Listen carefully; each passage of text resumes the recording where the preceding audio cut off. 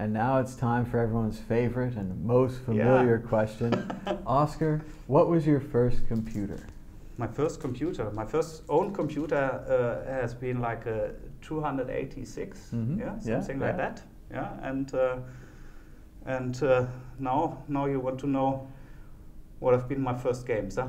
Sure. Yeah. What did you do with the 286 when you got it? What excited you? What made it jump out of the box? Just gaming. Just gaming. I was a big fan of adventure games. Maybe for that reason, I'm now in the crypto space. Yeah. Like Space Quest, yep. Laser Suit, Larry Luffer.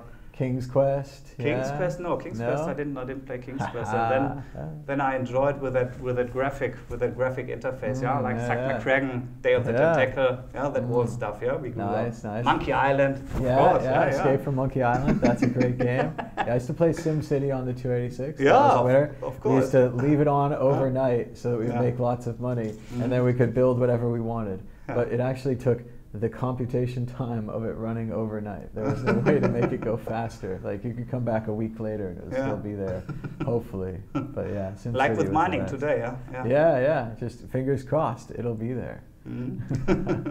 But yeah, I was talking to someone else and they said that Space Quest allowed them to learn English.